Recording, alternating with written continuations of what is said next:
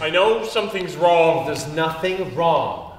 When you're finished, we'll go buy you something nice. What would you like? We'll go somewhere nice to eat, okay? Did you see that guy in their spots? You don't have those, do you? No. Then you don't have anything to worry about. She said they can be inside you, too. They're not inside They're inside me. Will you stop? Why are you convinced you're sick? Where's Bruce? He's supposed to be here. Hello, I'm Alistair Newton, and I'm speaking today with Joel Greenberg, the director of Studio 180's upcoming production of Larry Kramer's The Normal Heart, opening at Buddies of Bad Times on October the 14th. What is it about Kramer's politics that attract you to either to him or to the play specifically? There was something immediately visceral about The Normal Heart, and that its people are people and not just mouthpieces for the playwright. I think probably most of all what got, where I immediately felt I had to contact Buddies and the rest of the 180 group, is that Kramer allows other people to speak for themselves. And that continues to seem to me really fascinating, because he wrote a play at a time where his reputation is that he had no patience for anybody who didn't sign on to his position. And yet in the play, there are several people who don't agree with him, and who are very articulate about why they disagree or what they believe is the right course and the right position to take.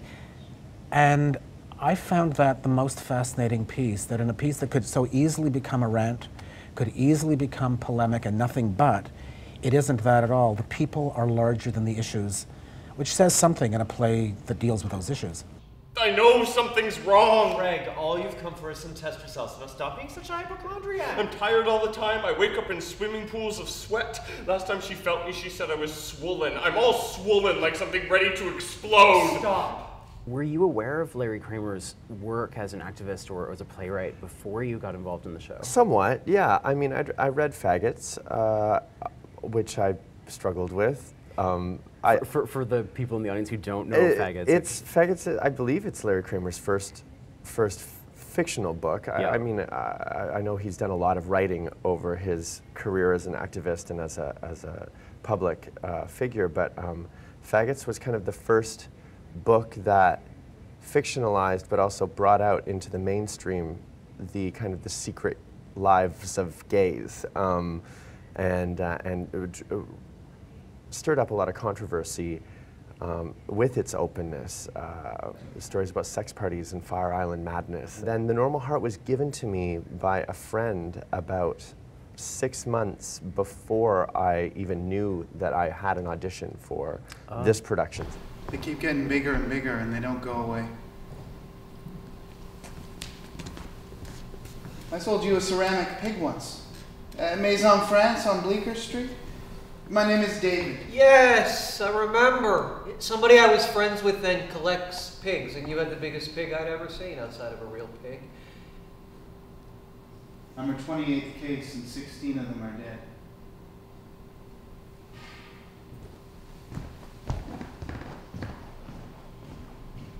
Mickey, what the fuck is going on?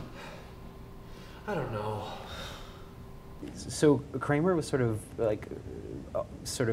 said that Ned Weeks, who's the character that is sort of loosely based on himself, that he's almost a pastiche on Kramer. Like he was trying to write this sort of hyper articulated version of himself. Yeah, and it's not loosely based. I mean, in fact, there was something Kramer had seen.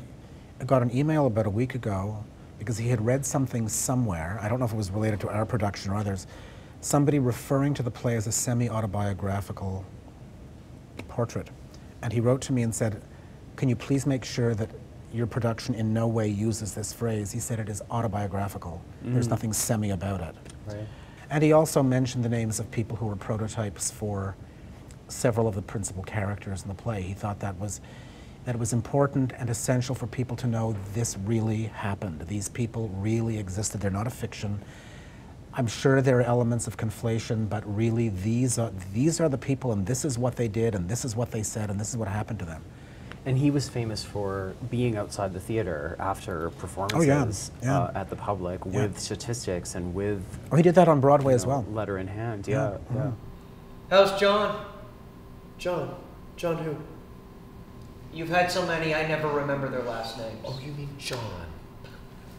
I'm with Gregory now, Gregory O'Connor. The old gay activist? Old. He's younger than you are. Do you think Kramer was right About about the crisis and about his sort of central thesis in the play, which is, we need to stop having so much sex?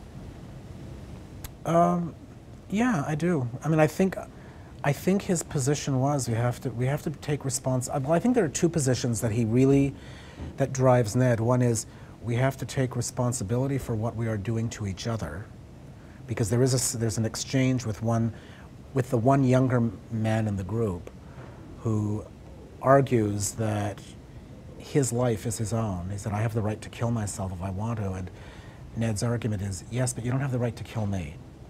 So I think that's a hard one, and I've heard the arguments on both sides. I understand Kramer's argument, but he has a different, he has, I think, a far more potent argument in the play, and that is that he says, I believe that a gay community has to be about much more than just sex.